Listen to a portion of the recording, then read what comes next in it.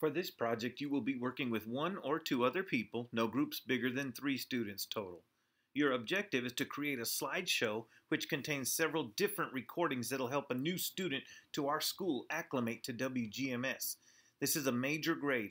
You can split up the parts of the project or you can work on each one together. It's all up to you as a group.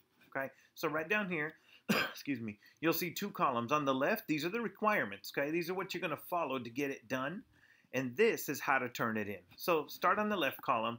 First, you'll need a welcome video. That's worth 20 points. Welcome to WGMS, share the motto and the 4 Ps, and a virtual tour of the main parts of the building. Okay.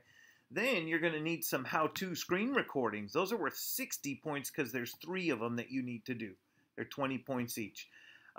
One on Gmail, one on Canvas, and one on PowerSchool. And under each of those, it tells you what things you should be talking about for each of those, okay? And then finally, your third one would be a podcast, which is only audio, right?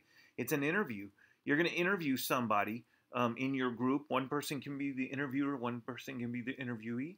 And just ask about great things about WGMS, great experiences they've had, tips for having an awesome experience at WGMS, okay?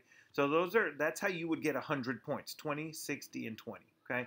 Now, when you're ready to turn it in, you're going to create a slideshow. One group member only is going to create the slideshow and then share it with the other group members, okay? Just one group member creates it, okay? Then you're going to go and add the recordings, okay? The screen and video recording, you're going to upload recordings to YouTube, then insert each one on a separate slide using the URL. You just go to Insert Video from URL. If you have several video files to combine into one, click here if you need to see a little video on that. Your audio recording, upload the recording to your Google Drive, get a shareable link, then hyperlink an image in the slideshow. You can click here to see how. Then finally, you're going to submit the slideshow in Canvas. Only the creator of the slideshow, not the ones who they shared it with. Just the creator of the slideshow will submit it in Canvas, and be sure all the group's members' names are on it. All right? By the way, down here, if you need instructions on how to airdrop files quickly, click here, and here's how to turn in the assignment. All right?